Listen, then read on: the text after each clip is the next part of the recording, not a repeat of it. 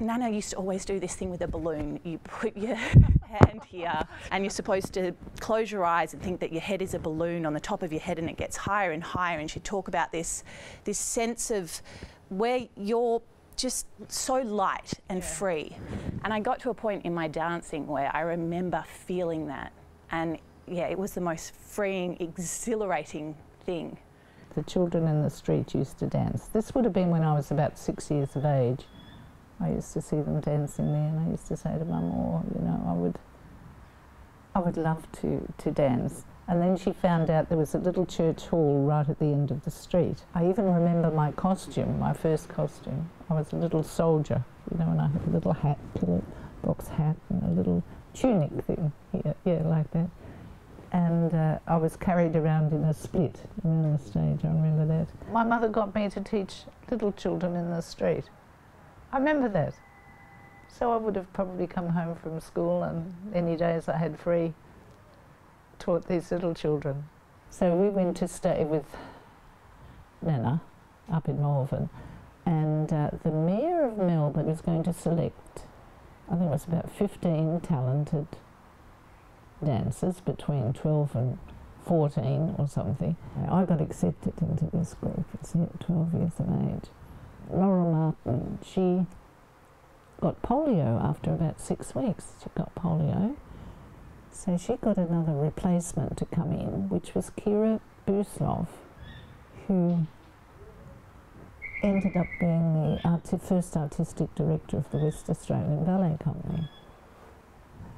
So anyway, Kira then took me into the National Ballet Theatre in Melbourne. And anyway, when I was 16, I came across to Perth, and Kira had already started or commenced developing the West Australian Ballet Company.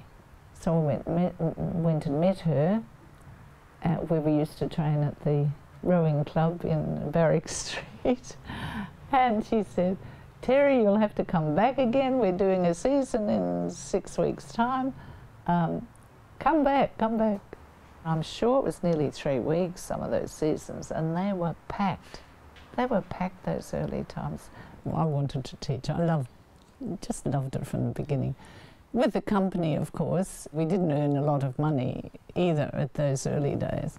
So it was really just to try to get some income coming in. And I'd actually had, I was pregnant with Sonya at the time.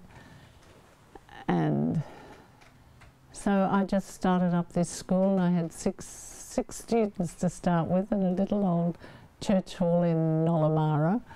And it just gradually grew, the school gradually grew. My dancing with the company got a little bit less after I had my third child, and I went to Melbourne for 5 years with the Australian Ballet School.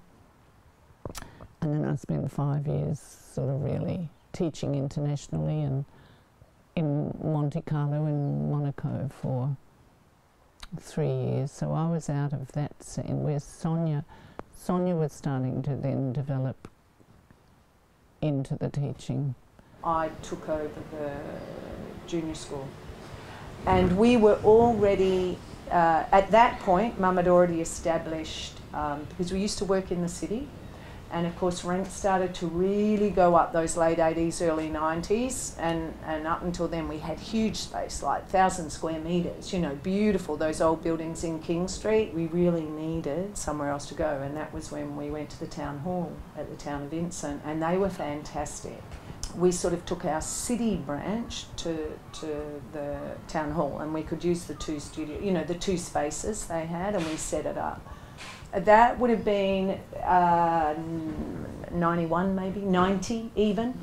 That little branch started to really develop in the town of Vincent, and people were like, oh wow, Charlesworth here. And it was about that time when I took over the school, and then I thought, I'm going to try and purchase something in the town of Vincent. So anyway, I ended up buying the old Scout Hall up the top. That was 1999. We actually bought that, and then the school's just gone from strength to strength.